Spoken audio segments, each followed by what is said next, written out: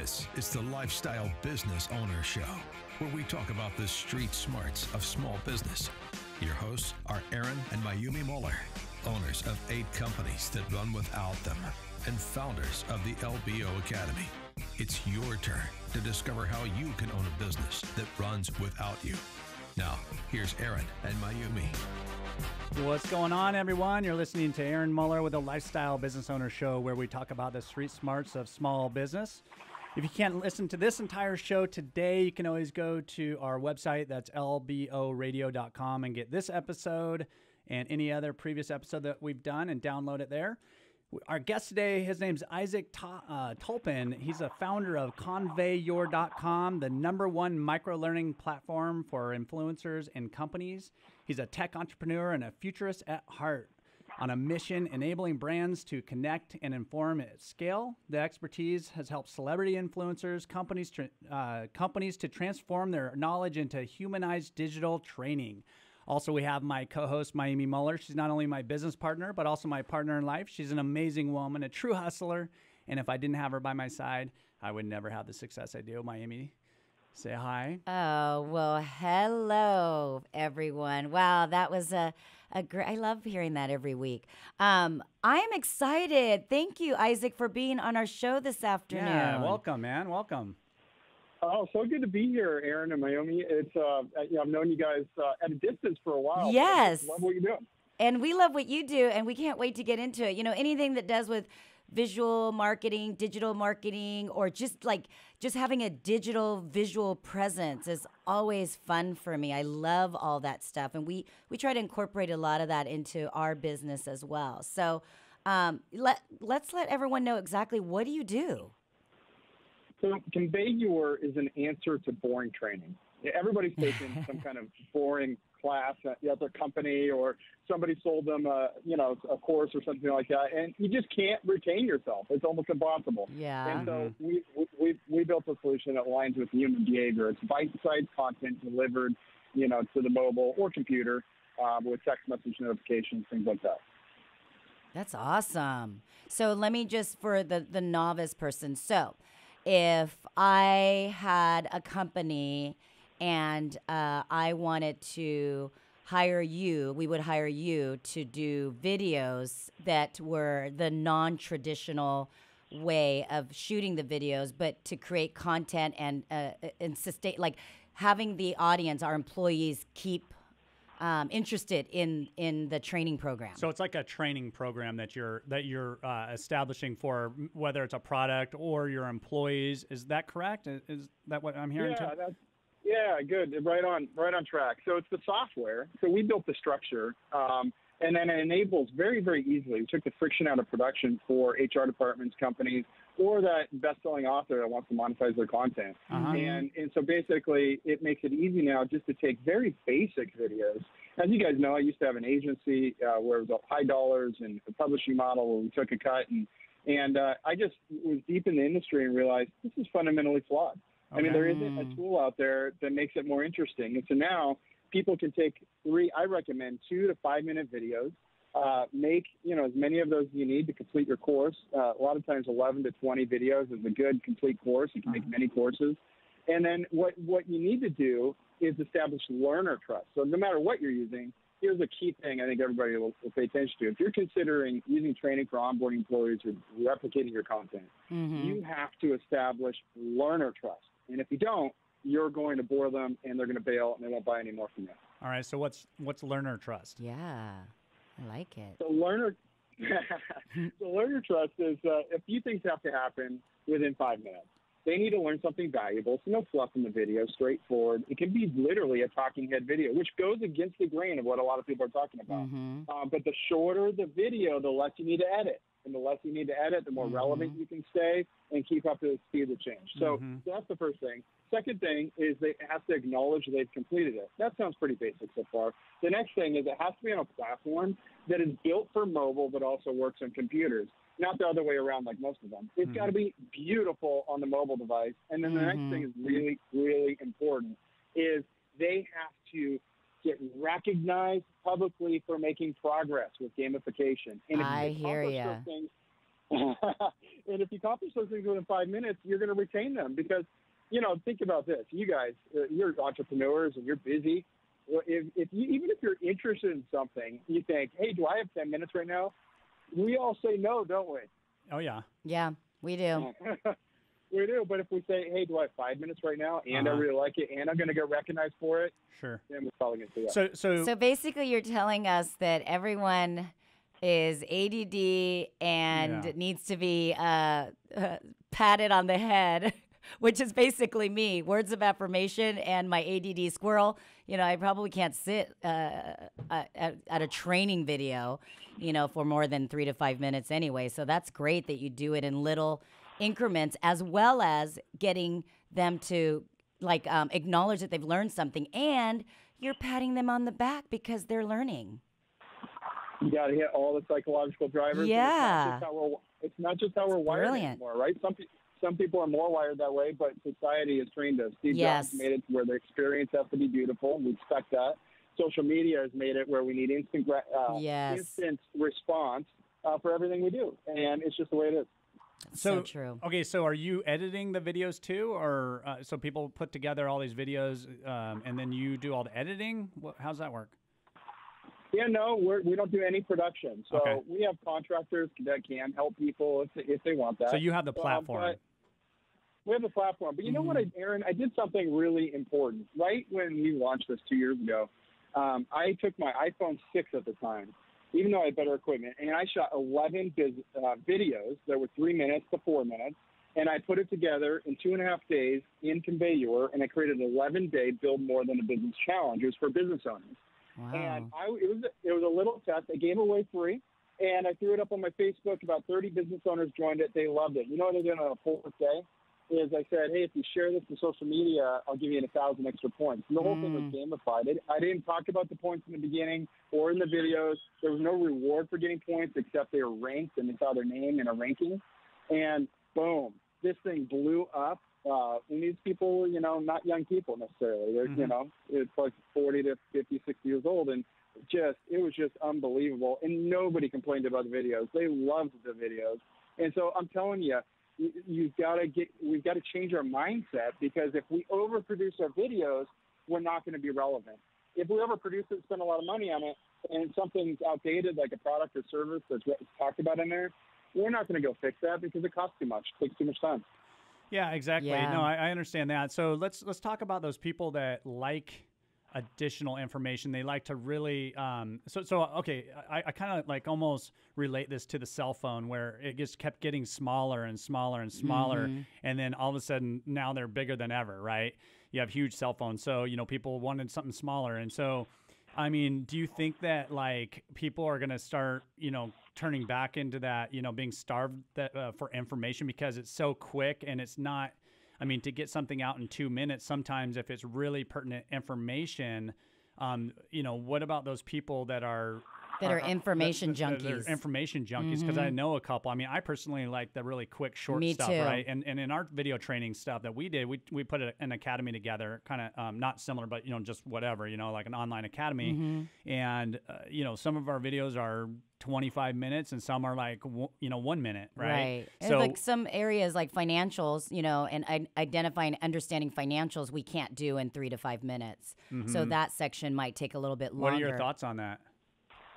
You bring up, I'm so glad you brought it up. It's such an important point. And micro-learning is not less content necessarily. Okay. It's just, think about it this way. And you're going to convince me 5% or less of the time, but there is a time where you're going to need a longer video.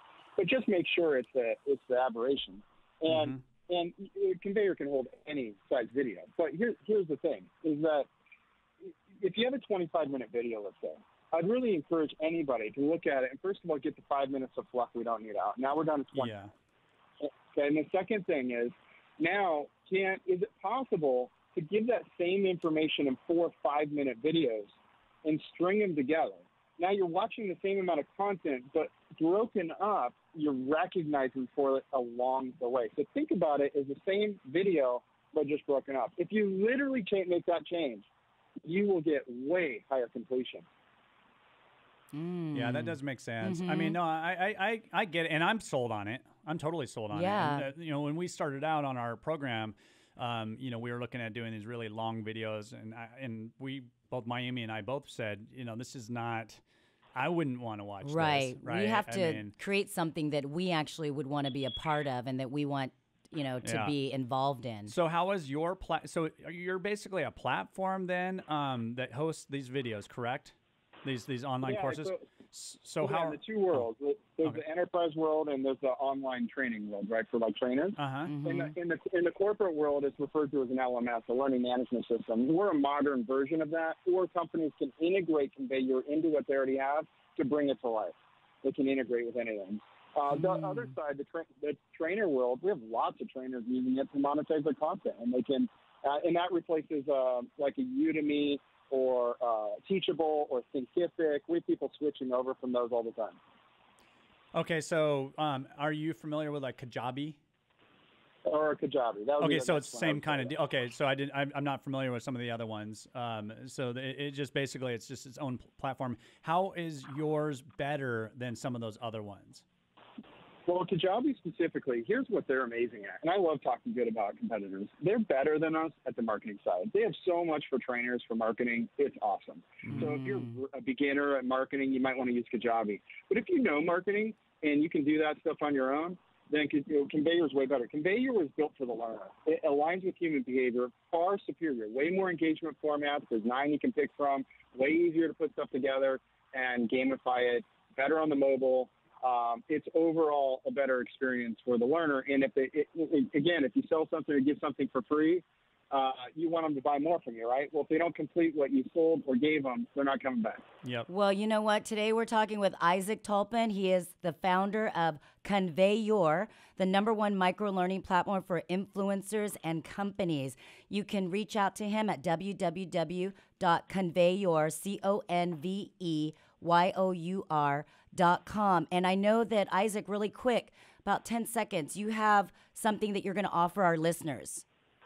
Yeah, happy to give the micro-learning webinar. It's a short webinar. It's complete value, and it will come with a micro-learning blueprint, which has an outline for you with the best practices at companies like Capital One, where they're getting 100% completion of a 30-lesson course that was made optional with a group of people. You guys, go to www.conveyor.com. You can follow us on the Lifestyle Business Owner Show anytime, anywhere on lboradio.com, or you can follow us on Facebook and IG. We will be back to talk with Issac. The Lifestyle Business Owner Show continues after this on AM 1580. The Answer. Log on to lboradio.com while you listen to the Lifestyle Business Owner Show. Now, back to Aaron and Mayumi Muller. Welcome back to the Lifestyle Business Owner Show, where we talk about the street smarts of small business. This afternoon, we have an amazing guest, Issac Tolpin. He is the founder of Conveyor, that's Conveyour, the #1 micro-learning platform for influencers and companies. When we left off at our last segment, Issac was talking about the difference between his system and Conveyor and the other training system platforms. And I really hear you, Issac, when you say this, and I think this is a selling point because I'm hearing you, and this is what I would want, is that you are mobile, friendly. Mobile is important to you, it seems like. And I know that since, everyone's on the go all the time and they're so busy, it's really nice to be able to pull up a training or what have you on your phone. Or your electronic device, right? Like your iPad or your Kindle. Or not only that, but it's not just mobile. It's quick, right? It's so quick. That you can get this information that you need to get it out there to your employees or your clients or anybody that you're out there, training. And you can do it in a very and you teach to do it in a very quick manner, right? And do these micro training classes. So let's talk about if you're a small business owner, and you don't have a ton of employees like a big corporation. Why can't I just train my employees just by talking to them? Why do I have to do a bunch of videos? Why would a business want to use your platform to train their employees for that part of your program? Yeah, I love that. And I love speaking and training and coaching, and I've ran businesses with lots of employees. And so never stop training your employees in person when that's relevant. And there's a lot of places where that's relevant and important. But how many times, just think of yourself, business owner, how many times do you implement the things you listen to someone teach you live? And if we're really honest with ourselves, it's just not a lot. And so if you want actual behavior change, use digital training as reinforcement from your live training. Sure. And that's going to be a huge catalyst. On another note is everybody's talking about the onboarding experience of new employees. How many times are you or your employees repeating the same thing over and over again frankly, anybody could do? Let's leverage that so their time is spent building relationships with those people, connecting with them, and teaching them maybe leadership skills that isn't as basic. So I think that onboarding experience, compliance situations, you have to have training. You have to have a record that they learned something, and reinforcement training. Those are staples. Now, in addition, everybody cares about culture. Let's talk about something else for a second. Right. Culture is so important. Organizational culture, learning culture, employee engagement. You want your learning to be a catalyst to those things. If learning is an event, like it's only when you decide to teach them something, you're busy. That doesn't happen all the time, okay? If it's an event, it's not creating a learning culture. A culture is only created by constant, never-ending pushing on the right levers that drive that culture forward. Because there's either a great culture or a bad culture. There's no in between, in my opinion. And so to do that, you've got to use digital training. And I agree. Digital training that aligns with behavior, right? Yep. Absolutely. I think that visual training is definitely universal. I mean, I get that, there's going to be people that want a little bit more, and you can give them a handbook or what have you. But the visual training is key. I think that's a great way for people to actually learn. Well, it's so smart too. It is so time friendly for you as a business owner, like especially a small. I think almost more so for a small business. Really thinking about this because big corporations, they usually have a lot more people in play, that can do this. But like small business owners have a really hard time training employees because they just don't have the time. They're just trying to run the business. So I love the idea. And sometimes with small business owners, like especially sometimes in our businesses, you train them. And then you spend all that time, and then they don't stay. That too. You just hit the play button. It's like, so why not, invest in these micro training? Yeah. Plus, they're filling out like a form, or like something a completion document or something, right? After you complete a video, that so they're having to retain a little more because there's a little bit of a. Do they do like a Q&A or a quiz? Do they have a quiz at the end of every video? Yeah, there's like 9 different variants of a quiz or challenge question or open-ended question. Here's what's cool about that too, though. What you're talking about is to create a rhythm, a culture of learning. Production has to be simple. I know I've said this, but to the small business owner, that is usually what gets in the way. The technology is too hard, and the videos are too hard to produce. Yep. Now, literally, all you need is a simple Rebel Canon camera, or even a new iPhone is good enough. You need 3 LED lights.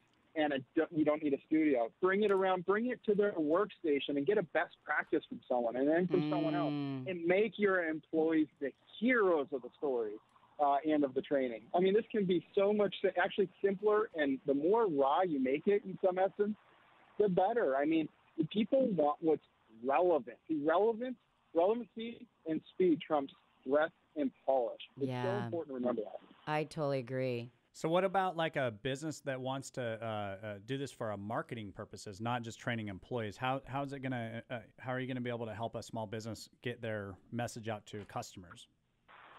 Yeah, it's great. It's got a text messaging platform with it too, so you can build a database and segment and directly message people with the first name in it very efficiently and manage those responses back one-to-one.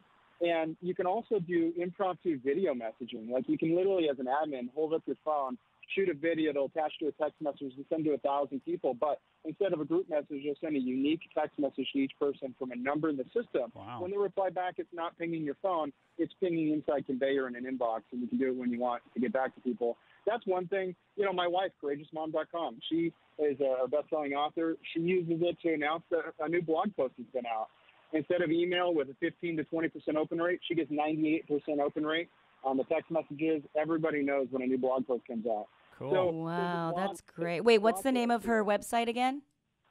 courageousmom.com. That's great. Now, I'm just going to switch the pendulum here a little bit. I know that you have a lot of kids. Yeah. And so your wife is doing great by being an expert on raising kids and giving women information and men.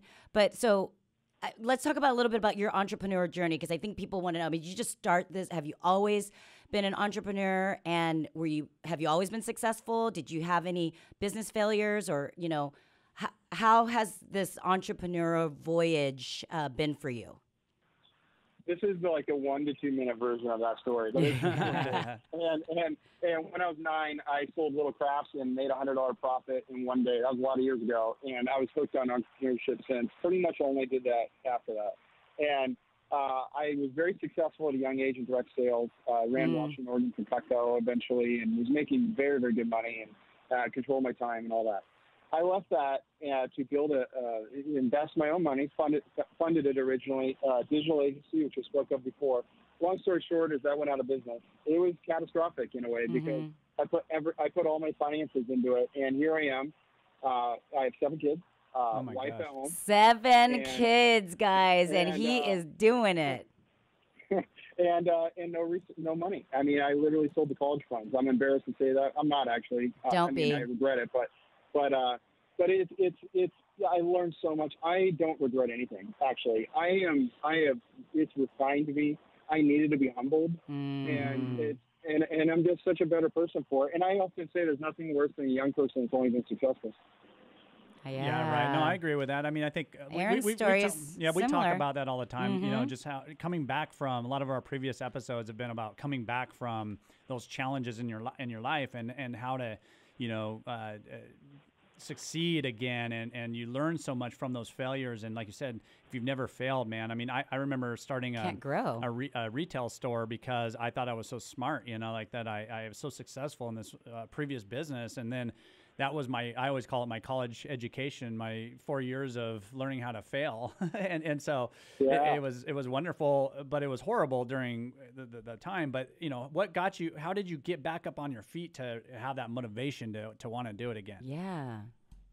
Well, thankfully, I've had my business partner with the tech company for 8 years, Stephen Ryan. He is incredible. And I just went 100% on board. He'd already been working on conveyor for a long time. And I jumped on with him. But in that moment, it's really too many people cling to hope that's created by themselves.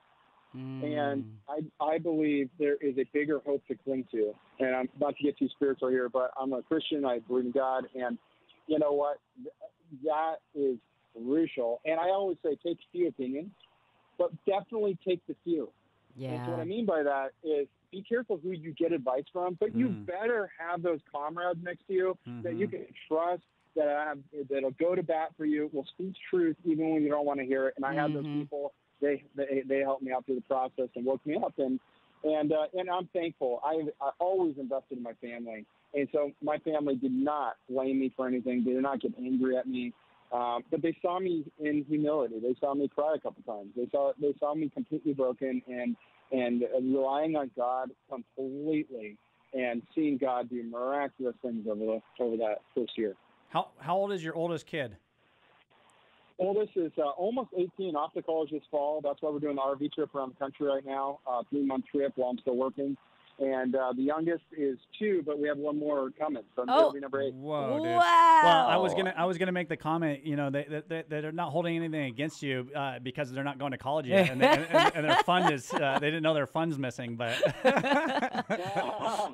Yeah, there used to be college funds, that's for sure. Well, but I love your story about how you had to be awesome, humbled, and I think that's important. I think that we get in this work mode and, and we just like work and grind and grind and grind. And then, once you lose everything, it's like, oh, wait, now what's what? important in life? What's right? important in life? Okay, it's my health, right? It's my family. It's my kids, it's my fur berries. It's my fur babies, my time, Fur berries. Fur babies. But yeah, I think that's an amazing story. And you know what? I always feel like you cannot grow if you don't fail. Yep. Every successful entrepreneur has think failed. about his risk that he's Yes. he's going out there and doing stuff with 8 kids. Gosh, you know what? God, the time always goes so fast. But we have been talking to Issac Tolpin. Thank you so much for being on our show this afternoon. Here, let me tell you about how to get a hold of him. Go to www.conveyor.com. That's CONVEYOUR.com. He is offering a free micro-learning webinar for you guys to go to his website. It's free. Go take it. Take advantage of it. And I'm so excited. Thank you so much. Here at the Lifestyle Business Owner Academy, we're not rendering financial or legal advice. We're not telling what you should or shouldn't do with your money or your business. We're simply telling you what we're doing personally. When we come back, we're going to go into our LBO segment where we talk about how to buy a business, grow profits, and make it run without you. Make sure you follow us on the Lifestyle Business Owner Show anytime, anywhere on Facebook and Instagram, as well as lboradio.com.